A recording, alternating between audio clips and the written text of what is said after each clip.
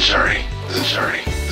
You just keep moving forward with what you're doing, and life will show you what you want to do.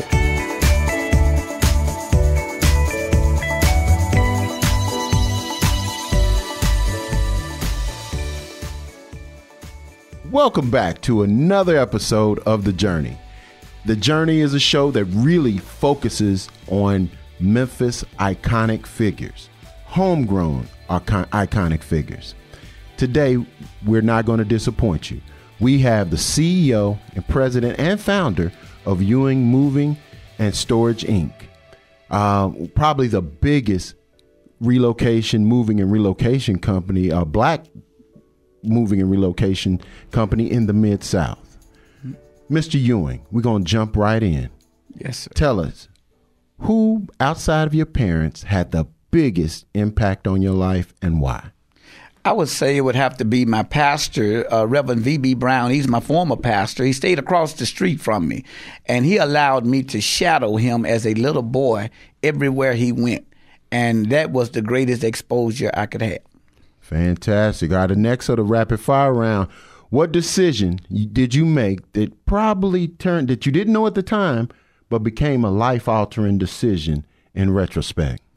When I graduated from Booker T. Washington High School, I felt like I had graduated from college, only to find out that wasn't enough education, and I had to go back to school and go to college and get some college education. Right. So I would say education was the best decision I made in my life that altered it forever.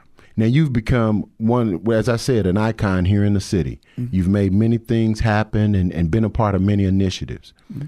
When did you know that you were going to be successful? And what point in your life did you say, oh, yeah, I can do this. I can make this? Well, it was in 1993. I had to go before the Public Service Commission in Nashville in order to get my intrastate authority. Well, in order to do What does that mean? Intrastate authority means it gave me the ability to run between all points in Tennessee. I could take a load from Memphis to New York, but couldn't take one from Memphis to Nashville or Memphis to Chattanooga. So I went to get my intrastate authority. They told me it was two things I had to have: convenience and necessity. And if I was working a full-time job, it was not convenient for my customers to use me. So I resigned from the commercial appeal in 1993, went before the Public Service Commission, didn't know whether or not I was going to get the authority or not. Got the authority and never looked back. Wow, that's great. That's fantastic. In your early years, I'm going to take you back to your early years. Mm-hmm. You were born in an area or were raised in an area very near Claiborne Home Projects, definitely South Memphis. Mm-hmm. What do you remember about that community? And what did that community instill in you? The old African cliche is it takes a village to raise a child. Is true as it could be. The village helped raise me. I had men around there at the barber shop that gave me guidance. I was a shoe shine boy at the barber shop. I worked at the mechanic shop. I fixed cars all the way up until I was 18 years old. Nothing but older men. It was 3 old men, and those old men groomed me. They told me how to shave. They taught me how to communicate, how to be a gentleman. So it was the community. The janitor at the school would whoop our butts. If my mama, she would call my mama and tell us that we were late, that we didn't come to school, that we were cutting up at school.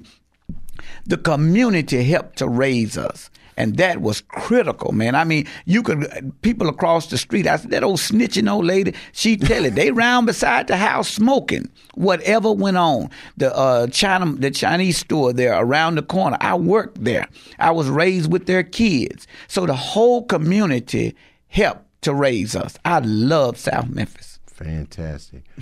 What's your why? Why do you get up every day and do what you do? What is the thing that's driving you?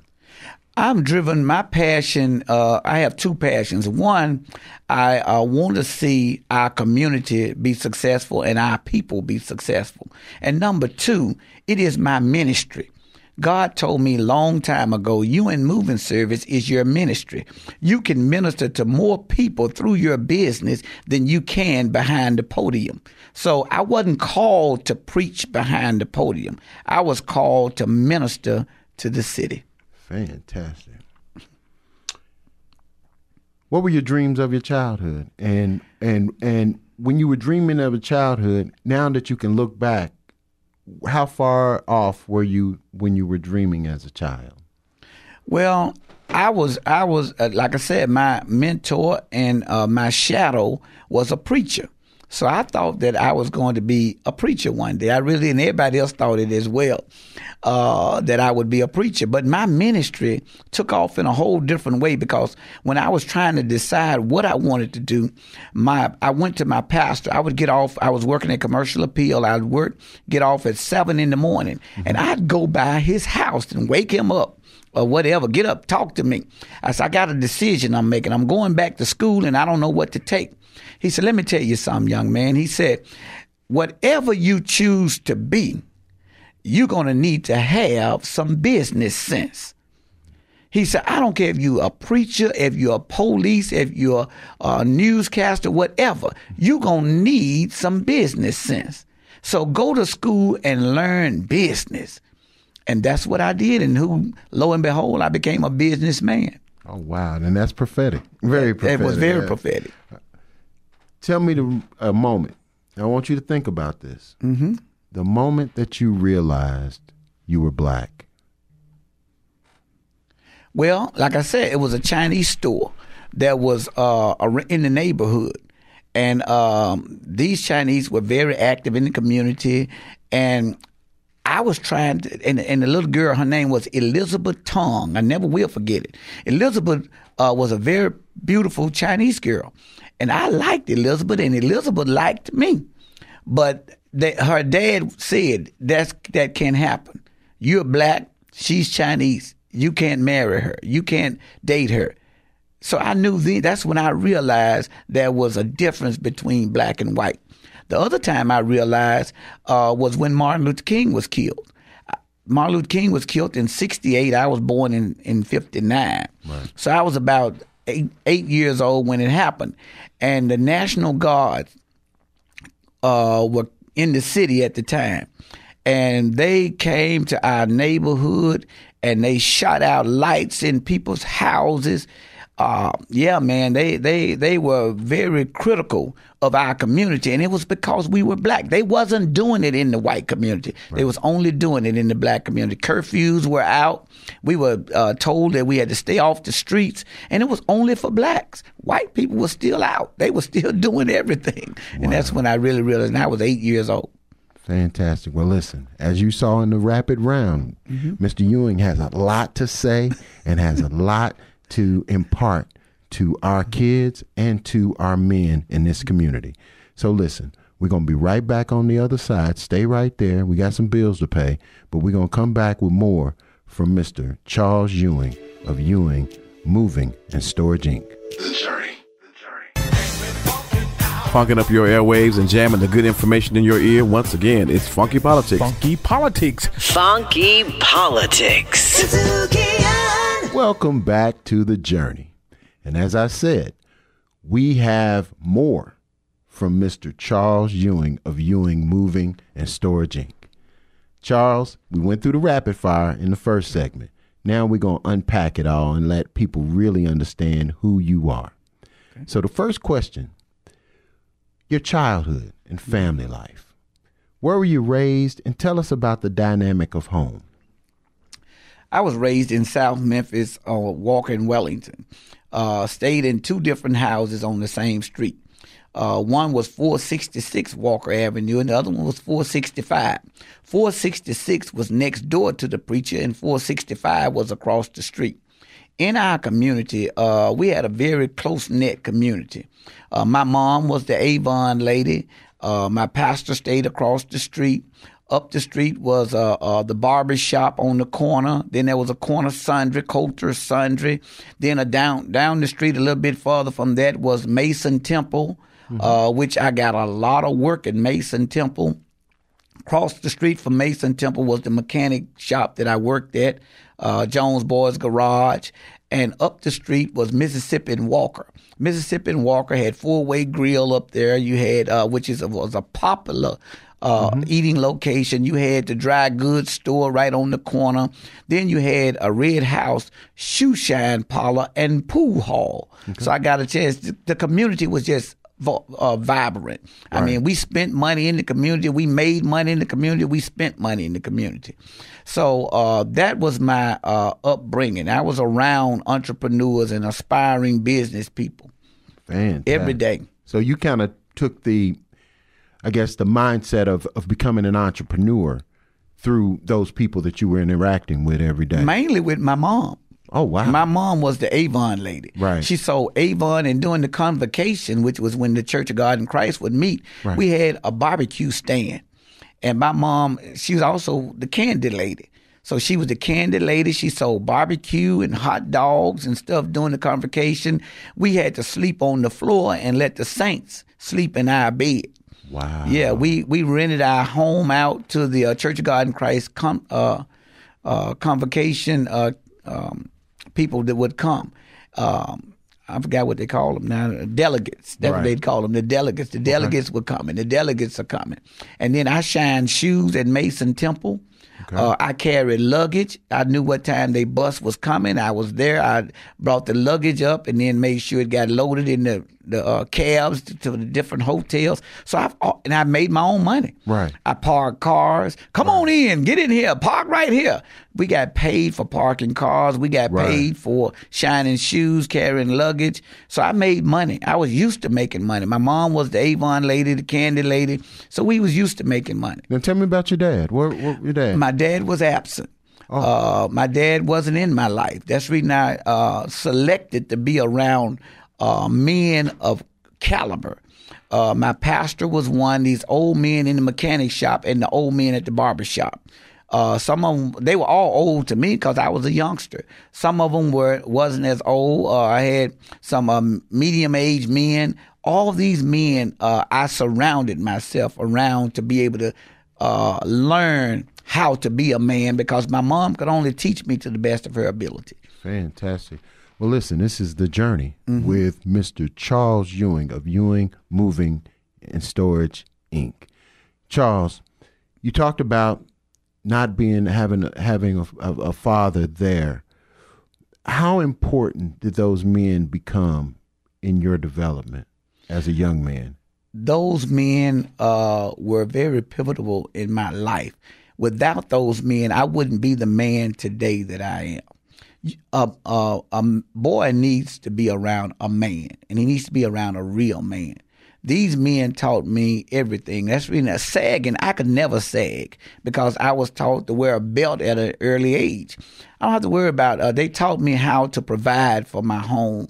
They taught me that it's a man's responsibility to provide for his home. They taught me to don't go and get married, and buy a house and get married, but get married then buy a house. I mean, these were things that were important. I'm like, well, why would I not go? I got money. Why come I can't go buy a house? He said, because if you buy a house, you're going to have to end up buying another one because your wife is not going to like it. You need to buy it together. Wow. They taught me about, at an early age, I did make a mistake and get a young lady pregnant. And I was going to leave the young lady because I was trying to leave her anyway. The guy told me, my pastor told me, he said, boy, said, you are responsible for that child. He said, and you don't start being responsible when they get here. You're responsible for the next 9 months, shaping and creating that child. He said, you go and you do everything you can to take care of that girl for the next 9 months because it's going to affect the rest of your life. How old were you? I was 19. You was 19 when you had your first child. I was 19. No, I was 25. I'm sorry. Okay. I was 25. Okay. I was 25 when I had my first child. So let's go back early years. Mm-hmm. Tell me about a fond memory of you sitting in the elementary school. Oh, man. Elementary school to me was phenomenal. I loved elementary school. My son was pastoring my third grade teacher, and we just buried her about 6 months ago. Oh, wow. And all she could do was tell my son about being my third grade teacher. All of my teachers, I remember them all the way from the first to the sixth grade, and all of them have come back to be a part of my life today. In some form or fashion. As a child, I played Ray Charles. We would have talent shows at school, and I played Ray Charles in the talent show. I don't know whether they thought because my name was Charles, I figured I would make a good Ray Charles, or I was dark-skinned and wore shades. So anyway, I played Ray Charles in the school talent performance. In school, I was always smart. I was always one that believed in doing my work. I was almost a straight A student in school because I wanted to be successful, and we were taught to be successful. In that day and era, all of your teachers encouraged you to reach for the sky, reach for your goals, dream big. And we did that. I mean, they would constantly, programs that we would have in the auditorium would all be about dreaming big and being successful. And we did that. So Booker T. Washington, because that's what it sounds like. That sounds like some Booker T. Yes. And they always talk about, we lead and others follow. Yes, There's sir. always kind of these kind of slogans as it relates to Booker T. Washington. Mm-hmm. Tell me about your time at Booker T. Washington and give me a memory that was, one, an amazing memory, a fond memory, but also give me the other side of the coin, a not so fond memory of you being at BTW. At BTW, Booker T. Washington, I was at that time. Now I'm 15, 16, 17 years old, 15, 16. I'm feeling myself, I'm thinking that I got it all going on. I was doing good. My homeroom teacher at Booker T. Washington was Miss Griffin, and Miss Griffin was over all of the majorettes. Okay. And all of the majorettes had to come to her class at one time or another, and I'd be right there. We had the most beautiful majorettes. They had the prettiest legs. Oh, man, they had big, pretty legs, and I'm telling you, that's where I got stuck. Okay. But Booker T. Washington, those were fun times at Booker T. Washington. We had at that time, we had areas of skills. You could go and you could take brick mason, you could take plastering, you could take auto mechanics, and I was in plastering. And then they had the little group called the International Players Association, so we was all around there, all the guys that we would, dressing was a big thing there, custom made slack suits and custom made suits and hairdos and everything. We had all our different things. So that was popular at Booker T. Washington. Right. But that was the fondest things of it. But in came time to graduate, we had a strict principal. His name was Mr. Mose Walker. Mose Walker was very strong and a stickler for tradition. Right. And the traditional thing was you had to wear this little small black bow tie. Right. And the little small black bow tie and the shirts with the ridges in it for our tuxedo shirts. Right. Well, I wanted to do my own thing.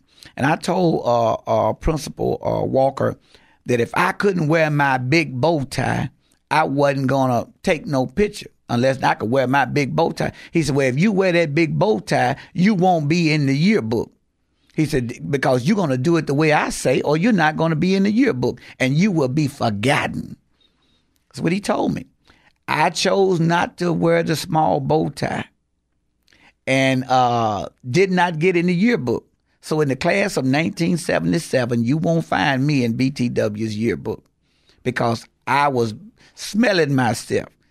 And I did not, I refused to wear the small bow tie, and I wanted my own bow tie, so I didn't end up in the yearbook. So what did you learn? What was the lesson there? The lesson was respect authority. Because, and be careful about the things that's going to impact you for the rest of your life. Your decisions are critical. And the critical decision I made there, I chose to not be in a historical yearbook and didn't know that I should have that I made a bad decision. That was a bad decision. I should have humbled myself and pulled the bow tie or put the bow tie on that they had for everybody. Everybody was a standard bow tie. Right. And took the picture and been in the yearbook.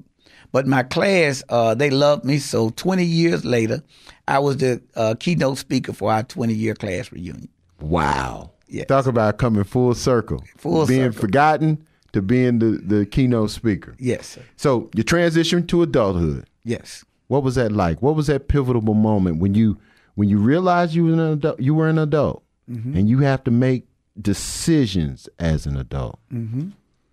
I made a few bad decisions, meaning that I started galloping with the gang and started doing things that would get me arrested. I never wanted to go to jail. I always said I wasn't going to jail. I said, if the Lord keep me out the Army, I keep myself out of jail. Wow. Because it was the draft period. During my era, you get drafted. So you didn't have a choice about going if you got drafted. So the Lord blessed and kept me out of the Army. The draft ended the year I graduated.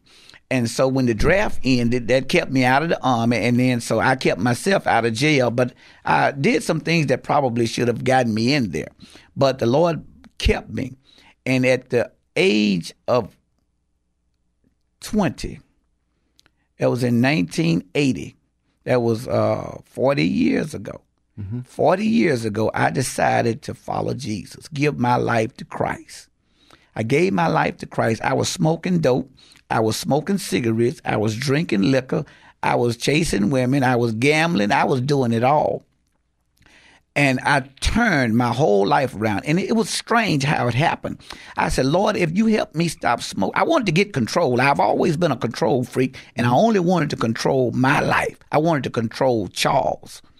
Right. And I asked the Lord to help me stop smoking for 7 days. I said, Lord, if you help me stop smoking for 7 days, I will never touch another cigarette a day in my life. I stopped smoking for 7 days. The 8th day, he saved me. Oh, wow. My mom called me. She said, son, she said, any man that see he needs to make a change and is afraid to make that change is less than a man. She insulted my intelligence because I thought I was the man. Right. And when she made that statement to me, any man that see he needs to make a change to better himself and is afraid to make that change is less than a man. She was telling me, give your life to Christ. And if it doesn't work, try something else. But I guarantee you it'll work. Wow. I gave my life to Christ on the 8th day. The 9th day, I stopped drinking. The 12th day, I stopped smoking cigarettes. Stopped smoking dope. Mm-hmm. Hadn't smoked any dope, hadn't smoked any cigarettes, had done some other things back again, but those two I hadn't. And so the Lord blessed. I started focusing on growing my business. I started focusing on making an honest living. I was selling dope. I stopped selling dope and started selling produce. I would go down to the Scott Street market and buy up produce and resell it in the community. Mm-hmm. I sold watermelons, peaches, cantaloupes. I sold that. I went back to working 2 jobs. I was delivering papers to the press cemetery, to the boys that throw papers. Right. I was also working in housekeeping. And in working in housekeeping and delivering bundles and selling produce, I said, Lord, I got to do more with my life than this. Mm-hmm. I realized then that I didn't have enough education.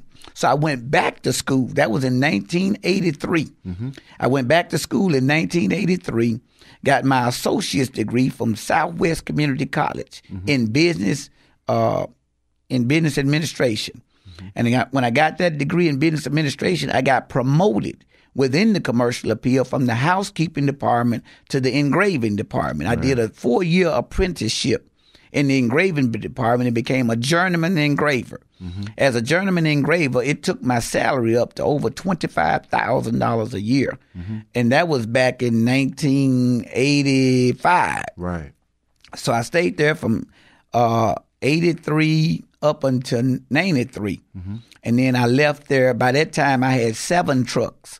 In 1985, I bought my first truck. So you was working. I was working at Commercial Appeal. You was working at Commercial Appeal and Ewing Moving Service. Wow. I started moving when the press cemetery went out of business. I had a truck. So my boss at the press cemetery recommended me to move one of the managers there. Right. I moved him, and he told me, so I gave you 2 tips. 1, go in business for yourself, and 2, don't charge anybody else less than $125. I charged him $75. He gave me $125, a $50 tip. Was one of the tips, and the other one was go in business. Right. And I took my pickup truck, started moving people. Then I started renting U-Hauls and moving people. While I was still wait a minute, keeping what a you telling me? job. What I hear you saying is success wasn't no straight trajectory, No, sir. no straight incline, straight line. You tell me about a dip. Tell me about the day that things didn't look so promising after you made it, after you felt like you made it. After I felt like I made it is probably when I left Commercial Appeal. Okay. I was doing all right and doing pretty good. When I left Commercial Appeal, I bought my building. I moved downtown. I had my own facilities. And then I got involved with moving and everything. It went pretty good up until I became involved with the Grizzlies, bought the Grizzlies as a local owner. Went a few years after that, then the bottom fell out. The bottom fell out, I think it was 2008, 2009. That's the tech year and everything. All the bottom fell out, man. You talking about crazy times, man. That was crazy times, man. At the same time, the bottom had fallen out there. I had sold my ownership in the Grizzlies. I wasn't involved with them anymore. And I was struggling because people had stopped doing business with me because they said, well, he's successful. Right. He's a Grizzly owner. He don't need our business anymore. Right. So not only did the economy tank, my business tanked. Okay. And, man, all I could do was just rely. I went to my accountant, and my accountant told me, that was Watkins Uberall. He said, go home and prepare for bankruptcy. He said, go home and prepare for bankruptcy. He said, because I'd hate for you to get set out over there on Cherry Road and be an embarrassment. Go on and prepare. I went back and got in my prayer closet. And the Lord told me, you ain't got to file for no bankruptcy. Prepare for hard work.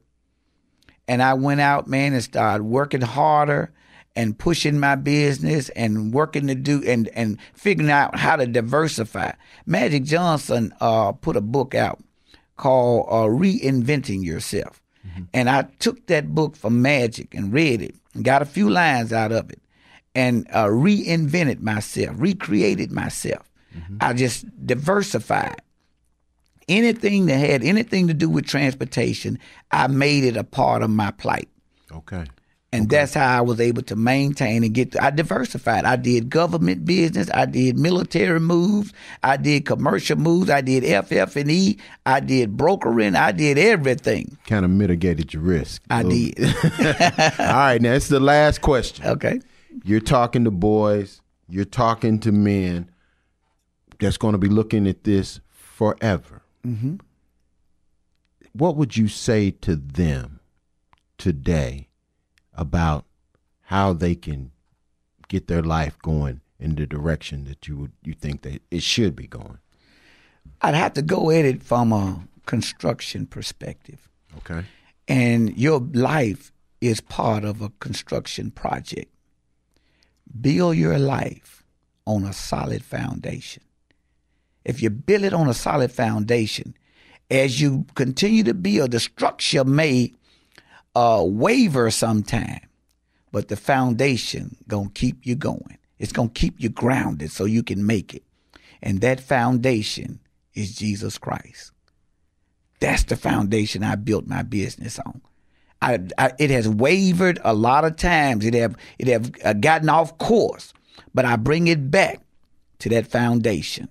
And with that solid foundation, you'll be able to withstand all of the fiery dots that Satan is going to throw at you because you'll be grounded.